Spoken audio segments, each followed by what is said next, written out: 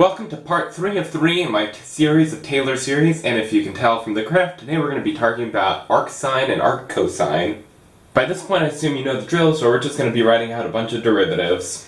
I only wrote out the first 3 derivatives, and at this point it's important to notice that these derivatives are the same except the arccosine has the negative versions of the arcsine. Now this makes sense because there's a symmetry at x equals 0, so if we shift the arccosine down, we can then reflect it, and that's what your arcsine is. So more or less, arccosine is equal to a flipped arcsine added to pi halves.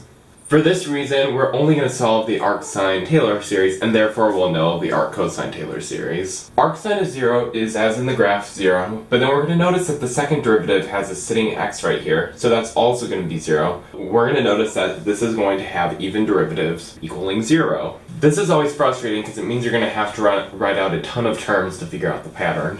Just a reminder, Taylor's series is f of x equals the nth derivative of 0 times x to the nth power divided by n factorial, and I'm going to write out the first few terms. As previously stated, we'll notice that every other term is going to equal to 0, so we can just rewrite this with only the non-zero terms. The next thing that I want to do is write out all of the factors of these green numbers, that way we can find that pattern.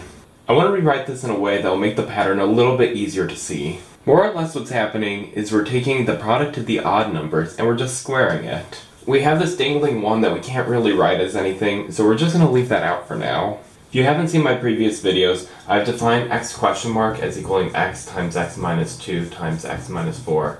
It's important to notice here that 2n plus 1 and 2n minus 1 will always be an odd number. If odd is whole, then 2n is even, and 2n minus 1 is odd. In a previous video, we defined this equality so we can replace 2n minus 1 question mark with this expression. If we plug in n equals 0 to this equation, then we get 1 divided by 1 times x to the first power. Well, that's what this is, so we can just start the counter at 0 and get rid of this term. The final step is taking this and just simplifying it. We can write 2n plus 1 factorial as 2n plus 1 times 2n factorial, and we can cross out those two. 2 to the n times 2 to the n can be written as 2 to the 2n, and then that's it. That all simplifies down to this summation, which we can use to define our cosine as well.